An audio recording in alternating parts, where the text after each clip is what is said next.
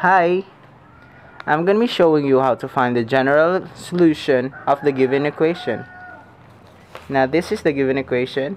Y prime is equal to y squared plus 1 minus 2x times y plus quantity of x squared minus x plus 1. Now this is the substitution, the given condition of y is equal to x plus 1 over z. Now we will get the derivative of y, which is dy over dx, is equal to 1 plus negative 1 over z squared dz over dx. Now z here is equal to 1 over y minus x, which we will be needing later. Now here, substitute the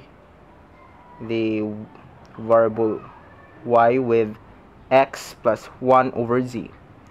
Y prime is equal to x plus z squared, substitute, plus 1 minus 2x times y, which is x plus 1 over z, plus x squared minus x plus 1.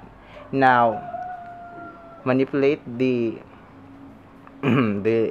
equation, and you will get y prime, which is equal to 1 plus negative 1 over z squared dz over dx here. Now expand this, x squared plus 2x over z plus 1 over z squared, plus, now multiply this, distribute, and you will get x minus 2x squared plus 1 over z minus 2x over z plus this, which is x squared minus x plus 1.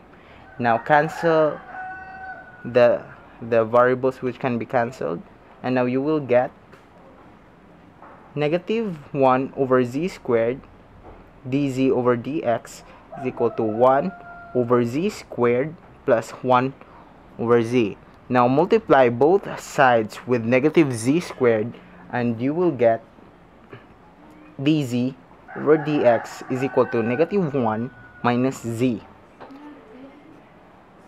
Transfer the negative z into the left side of the equation, and you will get dz over dx plus z is equal to negative 1. Now this equation is a linear differential equation with integrating factor e to the 1, which is equal to ex.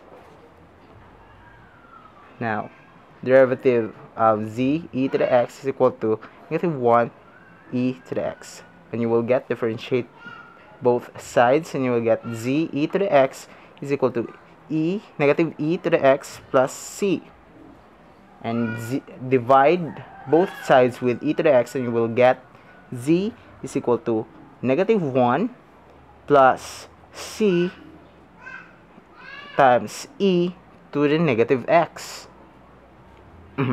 Now since z here is equal to 1 over y minus x,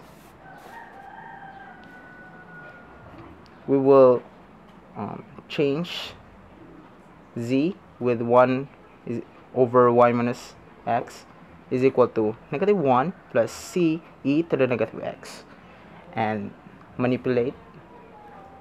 You'll get y minus x is equal to 1 over negative 1 plus c e to the negative x, and you will get y is equal to x plus 1 over negative 1 plus c e to the x. Now that's the general solution of this equation.